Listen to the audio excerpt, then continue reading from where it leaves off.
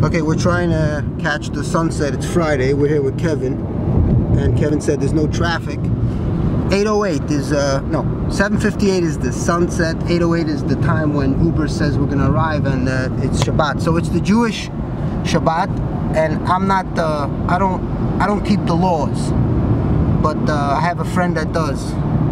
So he has to. So I'm trying to get some candles over there. They want to light the candles before the sunset.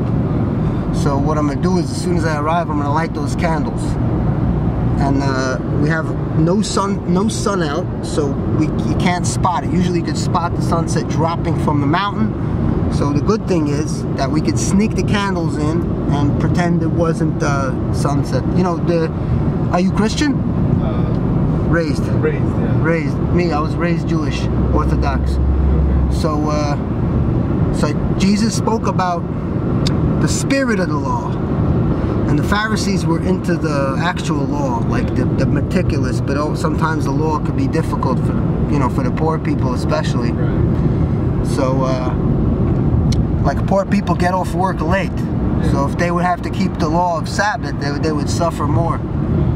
Or poor people have to be a guest by someone. If they have to ring the bell, the rich people are already eating, and they're already in their house. And the poor person has to be a guest to eat at someone else's table, so the poor person can't ring the bell if he observes that law. Oh, how's that going? Yeah, it costed me only like 30 cents more to get a regular Uber, not an Uber pool, so we're gonna have no stops.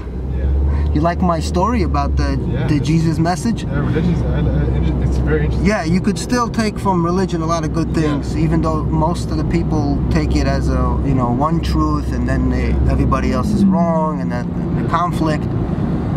But I like reading about it.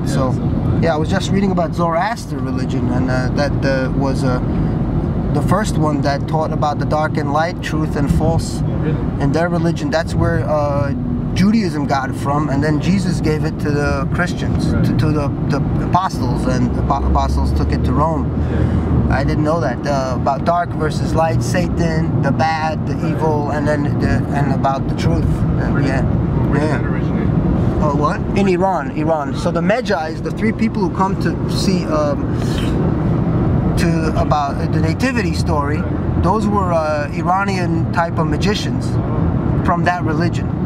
So yeah, so they tried to change it a little and say they were wise men. I mean Martin Luther, because he didn't like people of a different faith coming and being part of the story of like they're giving prophecy of the birth of the Savior. So he didn't like that. So Martin Luther knew his history pretty well. Yeah. So he called them in German the wise men. So here we got Malibu. We'll zoom in. Oh, nice.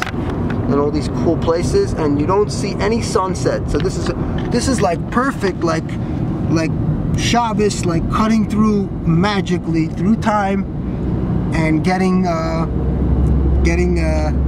everybody happy, because the main thing is to enjoy and entertain the guest. And I'm bringing what they're missing, which was candles and some got kosher lamb stuff and everything in these bags, and hooking it up.